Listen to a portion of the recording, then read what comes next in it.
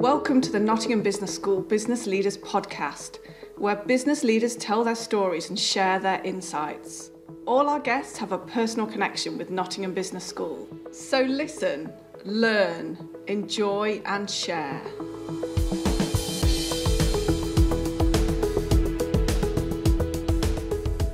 Welcome to another episode of the Nottingham Business School's Business Leaders Podcast with me, Mike Sassi.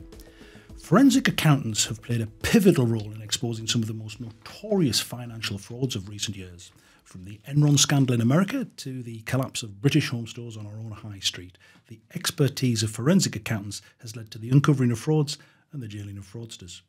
Kathryn Wasteney is a director of the Forensic Investigations team at accountancy firm KPMG. She started her career as an auditor, but has spent the last decade in forensics, investigating accounts, identifying risk, and uncovering fraud. Fraud now accounts for 40% of all the crimes committed in Britain. So we're very grateful that Kathryn has found time in her busy schedule to join us here at the Nottingham Business School for this episode of the Business Leaders Podcast. Kathryn, thanks very much. You're very welcome. Thanks, Mike. It's great to be here.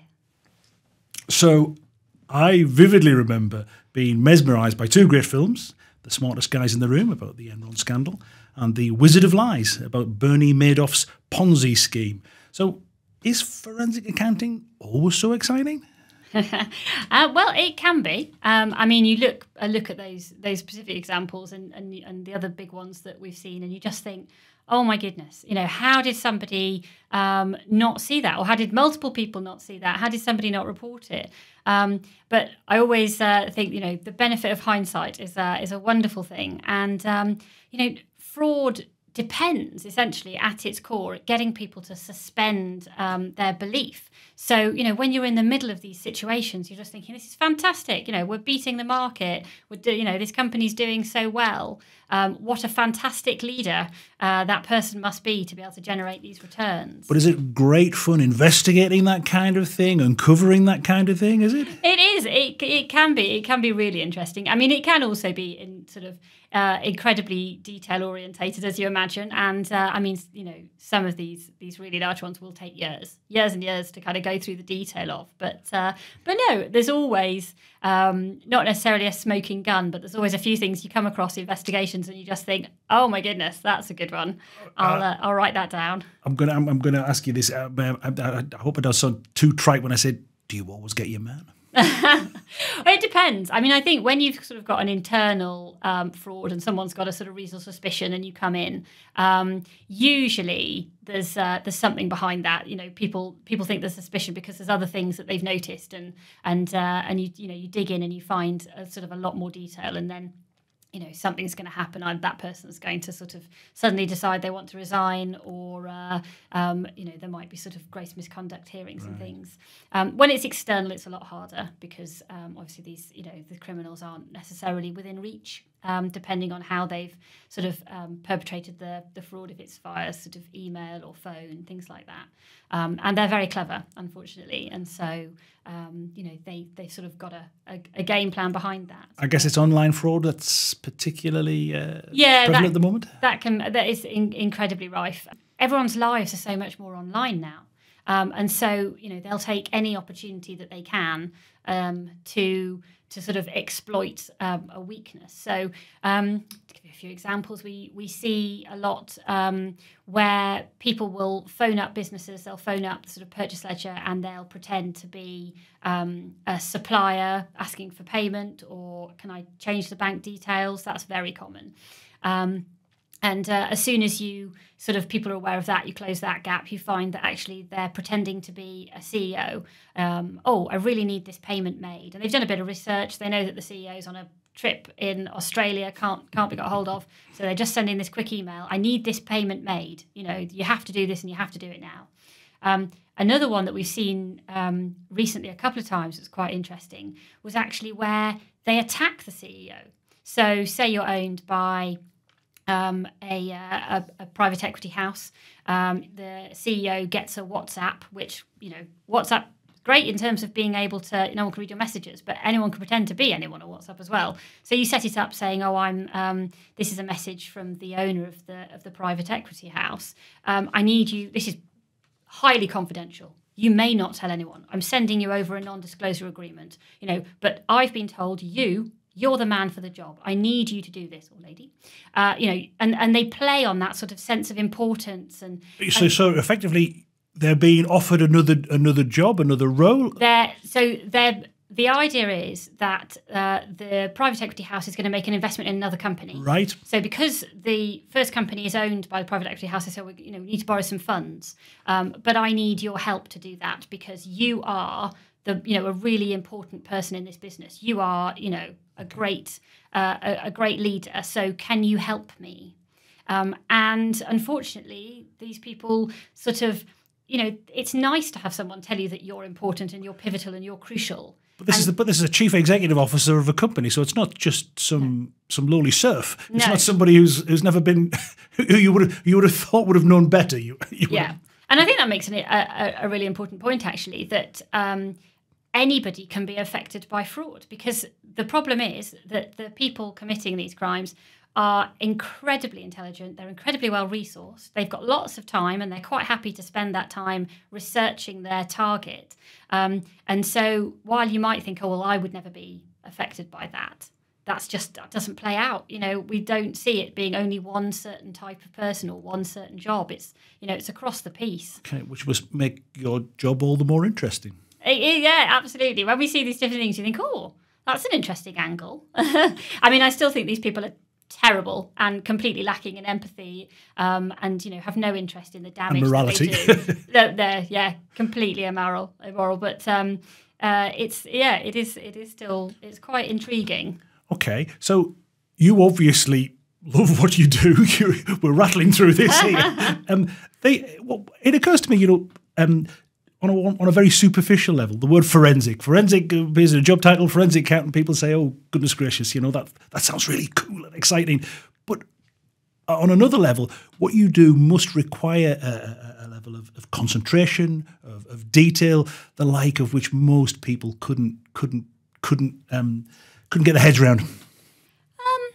I don't know.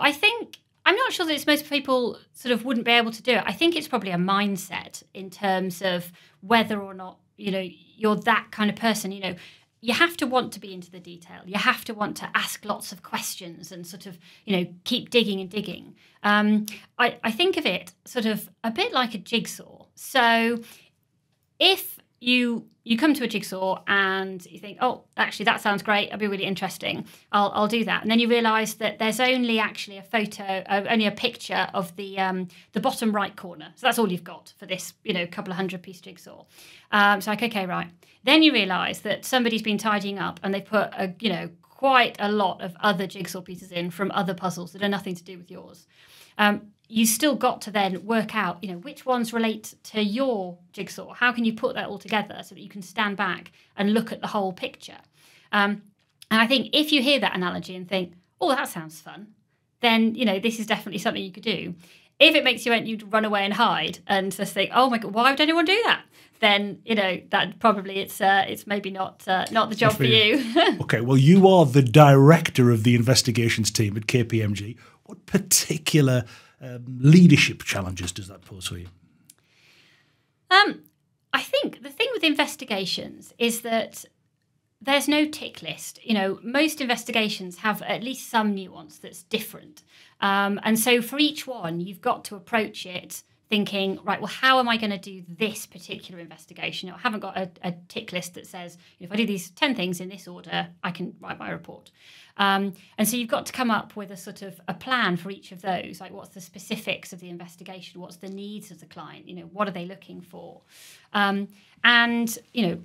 We, along with sort of, most professional services businesses, we're hierarchical in that we bring people in sort of years, and you go through and you do your few exams and you sort of automatically work your way up.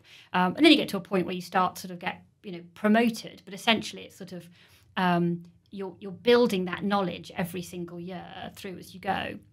And so it's really important that teaching is a big part of what we do. But we've got to provide a really high standard, and we've got to do it efficiently, balanced with then, growing people's confidence and teaching them.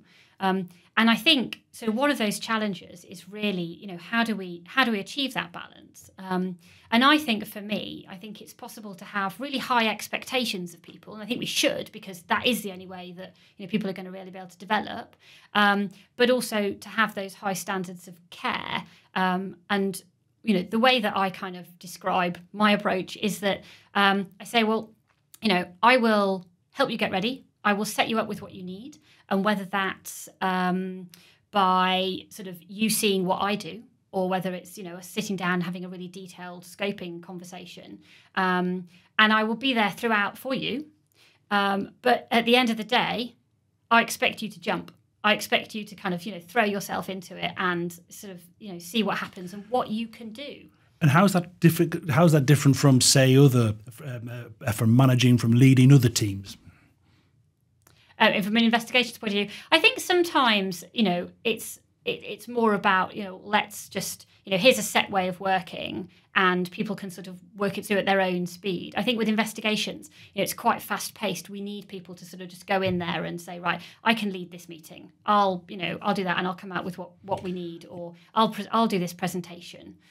Confidence is a big thing. But I think equally that's something that people can be supported to have. I think, it's not necessarily, some people I'm sure have it from innate quantities and that's great. But I think with other people, it's there. They just need that sort of, sometimes a bit of a push. Drawing out of them. Okay. So back to the beginning. I've heard you say that you took your first job in accountancy without fully realising what would be involved. So is that still underpins of everything that you do, the accountancy angle? The doing things without proper research. No, I think that was yes. That's certainly not a little anecdote that I'll be sharing with my children before they've actually sort of fully set themselves on their career path. I think there is an element though that I look back and I think yes, I probably should have done sort of more research, but actually how that research is performed, I think, is quite important. So if you said to me before I sort of start on the graduate scheme, so it's 3 more years of pretty hard exams. You have to, do quite a lot of sort of external study, and you've basically studied for the whole of your life up to this point. And then you're going to be analysing business accounts. I'm not sure I would have gone, brilliant, that sounds great, yeah. But again, if I'd done more research again and said, but, you'll meet people who you, all the way through, who you'll still consider to be fantastic friends. You get to go into a variety of businesses and, look into their accounts, talk to people from across the whole business, not just in finance, and see if you can work out if anything's gone wrong. Then I think I would have thought, yeah, no, this is the right choice. We just don't mention the New Year's Day stock takes to the new people, and then that's but it's interesting because I've interviewed on this pod. I've interviewed a couple of high-powered individuals who are essentially accountants but prefer not to be called accountants. Yet conversely, you're quite happy to hang on to the tag because you love it. Well, I do. I don't mind being an accountant. I think you're right. I think when I introduce myself as a forensic accountant, then I definitely get more traction maybe than if I just. But then I think it's interesting because actually, if you look at a number of the sort of CEOs or other business leaders we've got, a lot of them have come through the accountancy route, and actually you sort of get to a certain point and you think, well, I can pivot these skills to something different that's maybe more strategic or more operational. And so I think it does, it comes with a lot of sort of good skill set that I think is used. Do you think the background in accountancy underpins whatever you should choose to do to take your whatever you choose to do, not so much do next, but however you choose to develop your career? I do. I think it's a really good sort of training ground, and actually. Quite a lot of the people that we have coming into forensic have gone through the audit route, which is where I started as well. And it comes back to that point about businesses. If you're actually interested in running a business, what better way than to be going out to, 20 plus businesses in a year and understanding what, how they work. Yes, you've got to understand the numbers, but I'd say any business probably needs to understand the numbers, but you have to understand, how their logistics work for stock. You need to understand how their sales processes work, that kind of thing. So I do think it's a great starting point. Yeah. Yes, you make a good point there. I can see exactly what you mean. There's something else that you wrote that I read, which was a great line. It was that your nosiness made you a good forensic accountant. Now, can I tell you that when I was an editor, I only took on nosy staff, so I know exactly where you're coming from there. Do you think all successful leaders, people who are successful in business, are to a greater or lesser extent nosy? I think so. I think I'm quite happy to be someone that's considered to be nosy, but I think you can turn the phrase round, can't you, and have it be sort of an interest outside of just your own small world, and I think that's got to be crucial, hasn't it? If you're very focused, and there are times when laser focus is really important, but for a lot of the time, and I think for leaders, you have to be able to sort of see what's out there, what's that wider piece, what else is all that interesting thing coming down the line there, that's interesting happening over there. Those people are talking about. What do I, should I factor that into what I'm doing? I think there's probably a balance. I've also come across leaders who have a bit of sort of magpie tendencies. So it's sort of like, oh, shiny.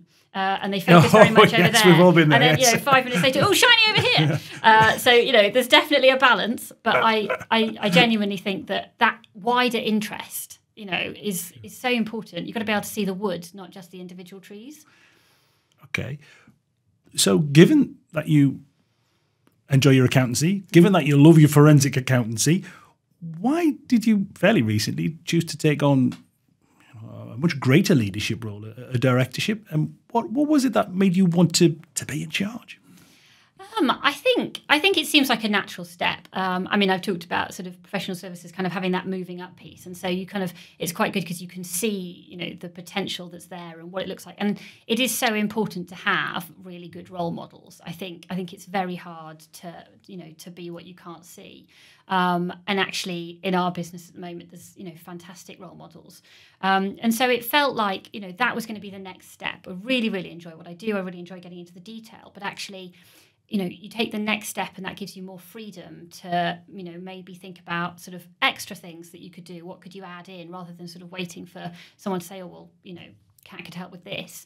And I think it's, you get to own the conversation. And I want to be able to do that. I want to be able to sort of say, own the conversation. Yeah. That one. So I think, the next level down, there's always someone above you. So we talk about engagement leaders. That would be the person that sort of owns the engagement.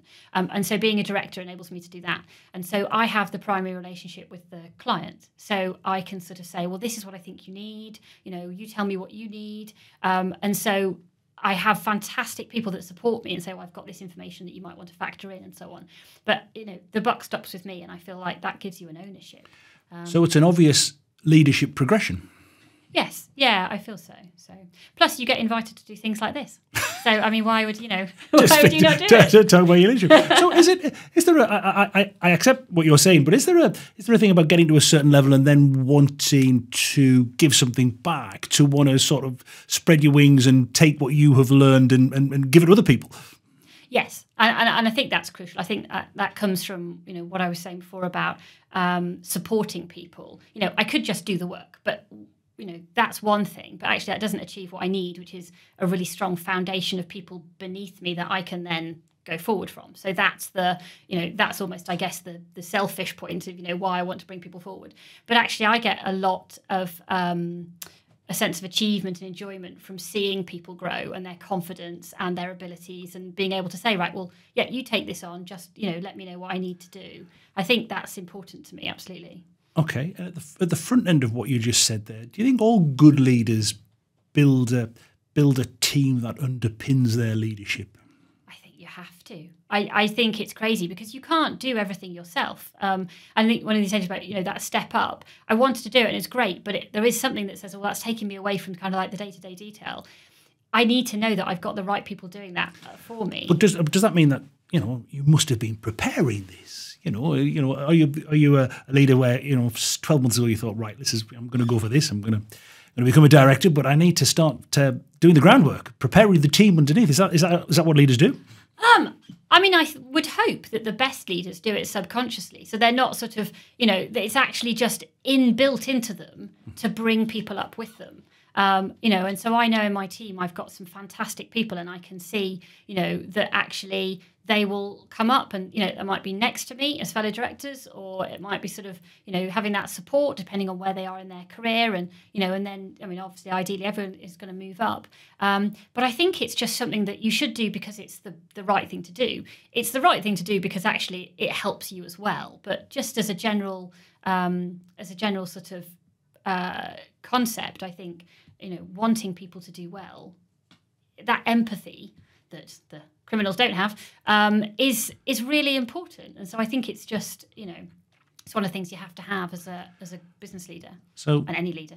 Looking back on your journey so far up the leadership ladder, what would you pinpoint as your successes?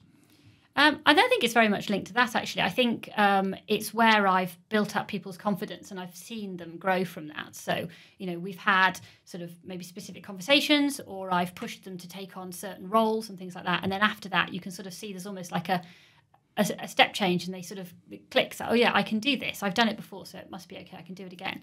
And that's enabled me to do well, but also it's just given me a great sense of achievement.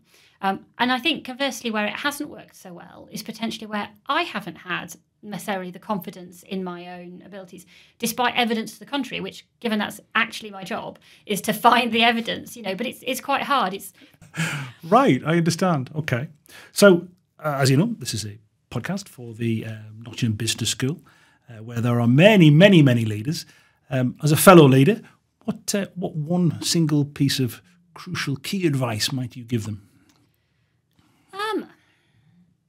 I think it's all about that sort of empathy, because I think that then encompasses a number of things. I've seen leaders who've made people cry, not because they have been shouting at them in a meeting, just because they haven't paid attention to the impact of what they're doing, and their sort of single-minded focus on the job in hand has done to the team.